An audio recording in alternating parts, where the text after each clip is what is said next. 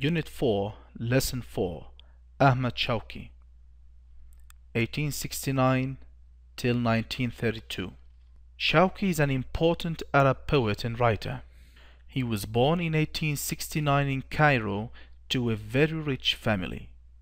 He attended elementary and secondary education and went to law school. After graduating, he worked at the Khidawi Palace. Later, he went to France to further study law and got a law degree 4 years later. When Shawqi returned to Egypt, he worked again in the Khidawi Palace and became the poet of the palace, writing many nationalistic poems. When the First World War started in 1914, the British sent him to Spain, where he stayed for 4 years.